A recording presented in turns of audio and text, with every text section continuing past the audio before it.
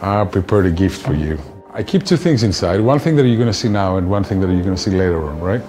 So the thing that you're going to see now, I don't want you to pick what's inside there, but it's a deck of cards, and there's something else inside which we're going to come back to that. So what I want you to do is I want you to start, take the deck and take the cards out of the box, and just start dealing face-up cards until you don't want to deal anymore. Okay. As far as I want? Yep. All right, so take this card and put it here. Yep, I don't want you to see it yet. So I told you that I keep something inside the box, and I want you to see that the box is locked from all the sides, correct? And I told you that I keep something inside, and I want you to see that there's something inside really, right? I want you to take it and open it. Okay. And see what's inside. What is inside? Piece of paper? Is there anything else inside? No. Okay, put it aside. Can I open it? Just open it, yeah, sorry.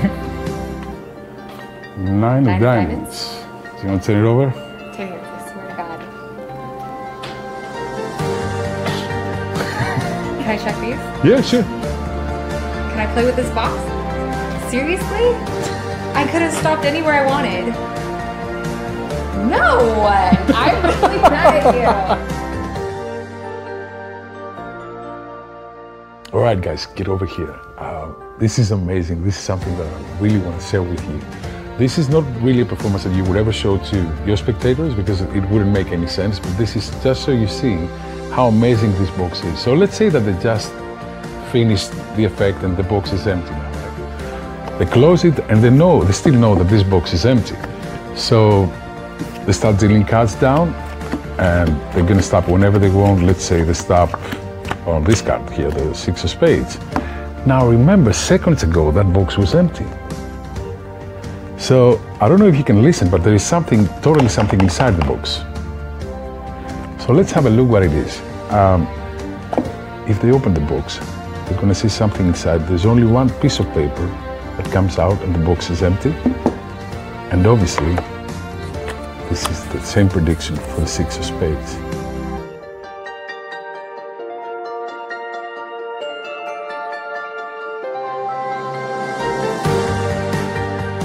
Pull out the piece of paper and unfold it. Yeah. You might need to put the two halves together so you can read what step 4 says. You could have stopped at any number. Correct, true. Yeah, that's true. You could have chosen any card, and yet you freely chose the two of spades. There you go. Chose two of spades. And you can see, perfectly match up.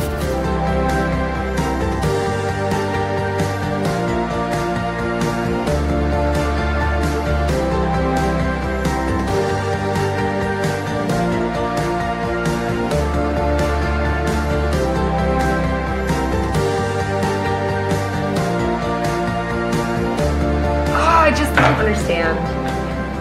I don't know. It was magic. That's what it was.